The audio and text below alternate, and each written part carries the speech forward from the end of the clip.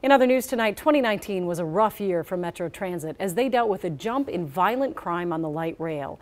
According to Metro Transit, for the first 10 months of last year, the 5 shared blue and green line stops in downtown Minneapolis saw violent crime jump 10% from the same time frame in 2018.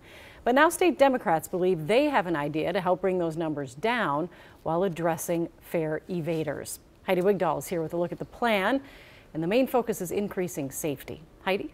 Yeah, that's right, Julie. Under the proposal, it would create a transit ambassador program. Also, for those caught riding public transit without paying, it would reduce the penalty from a misdemeanor to a petty misdemeanor across the state.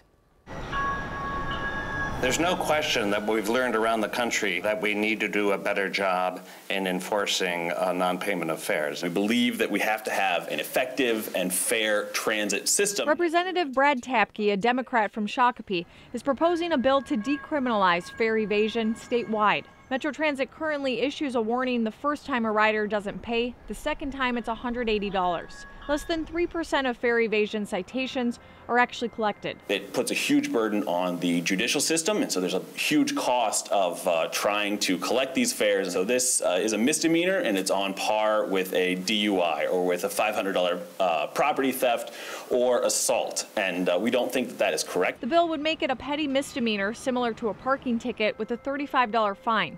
Republican Representative John Kosnick says it's a starting point. We just got to do something different, and simply, decriminalizing it is not the way to go. We want more enforcement, but we also want to have some more consequences for those that are repeat offenders. Under the proposal, money from the fines would support a transit ambassadors program.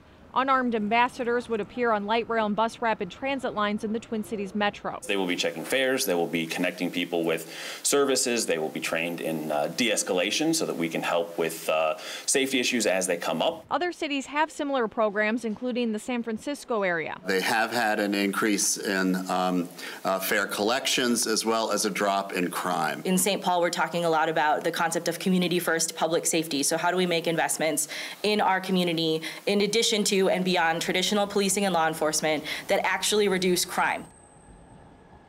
There are still some questions like how many ambassadors would be involved and how much would it cost. Representative Tabke expects to have a better idea before a hearing on the bill next week. Julie.